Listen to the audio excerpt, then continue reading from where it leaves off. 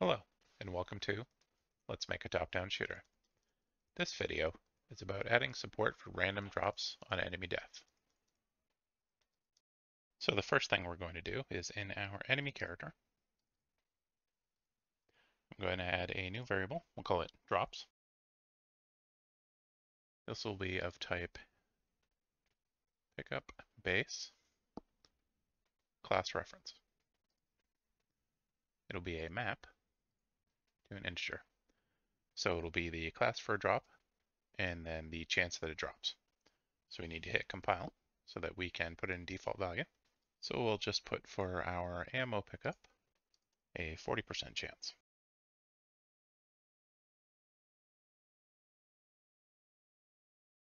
Next, I'm going to update the BPI mission, or the Mission Blueprint interface. I'm going to add a function called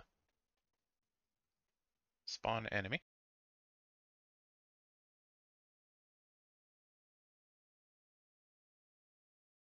The input will be the spawn transform, which is type transform. The output will be the enemy, which is just an enemy character.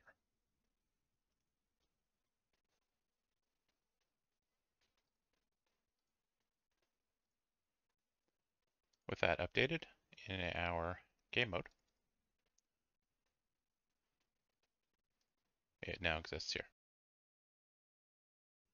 So in here, we're basically just doing our spawn actor from class. This will be a enemy character. And send along the spawn transform. We're going to use that to bind event like we did in the mission tracker.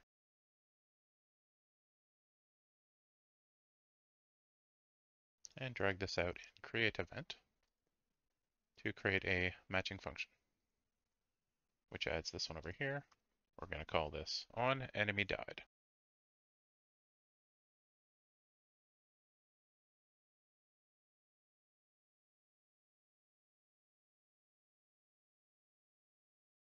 And then we return that enemy.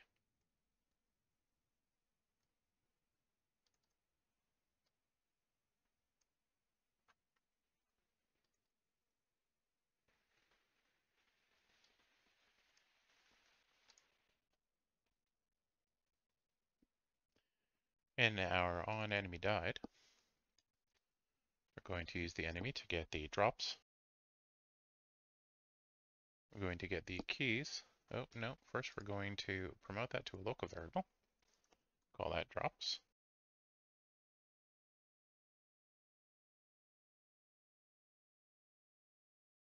Local variable is not required, but it just makes it a little cleaner. Now we're getting the keys from that so that we can do a for each loop.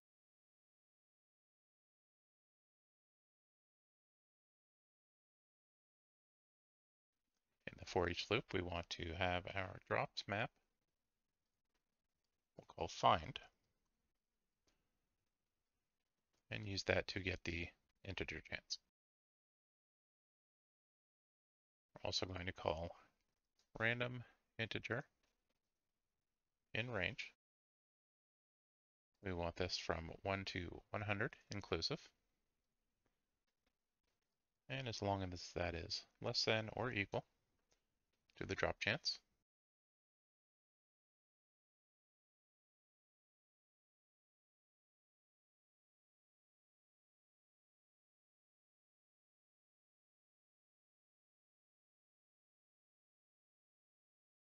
we will spawn actor. This will be this class.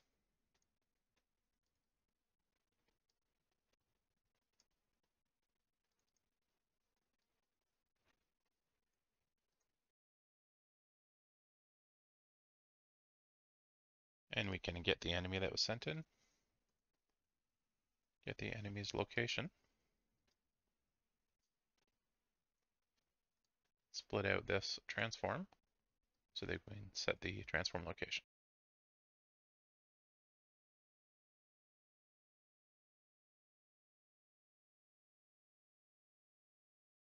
We want this to always spawn.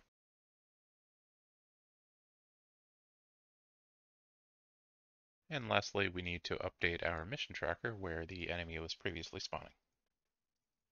So the mission tracker is still effectively responsible for spawning enemies. But in here, we're going to get our game mode, make sure that it implements that interface, BPI mission.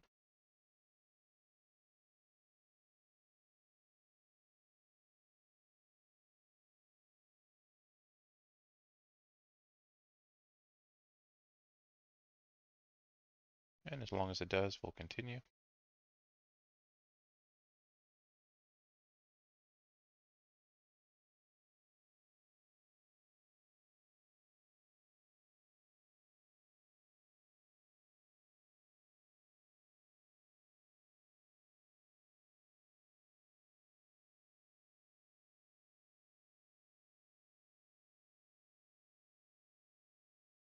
And now in our loop body, we will call that.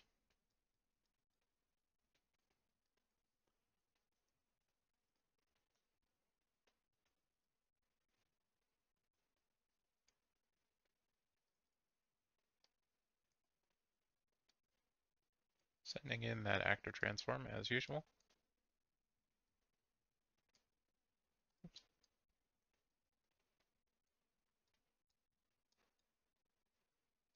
And making sure we're still adding that enemy to the list.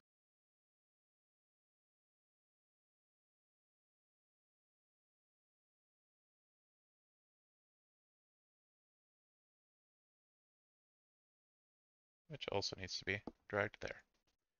And one thing I noticed during testing, I threw out a print statement for the enemy.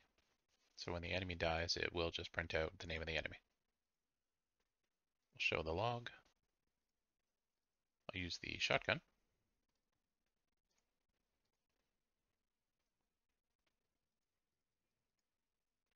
So you can see there, 2, 5. So that message is being sent multiple times. The reason is because the shotgun is shooting multiple projectiles and every one of them is calling, or rather is setting the damage. So in our enemy character, every time our health changes and the value is less than 0, then call enemy died will happen. So instead, I am going to put a branch in here.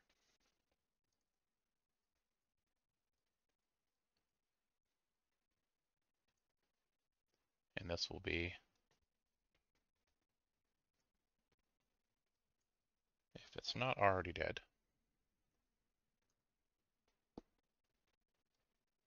Then it can set it and call the delegate.